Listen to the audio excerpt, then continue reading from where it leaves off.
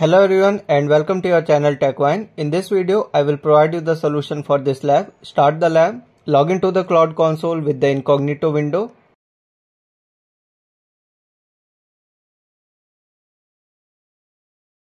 And once you are logged in, go back to the lab, copy this URL and in the same incognito window, open your URL. And this website will tell you about all the tasks needed to be performed in this lab. So let's go back to the console. Search for artifact registry. Open this. Click on this plus button. For the name, go back to the site and we have to provide the name prod registry. For the format, I have to choose Docker and for region, it's US East 1.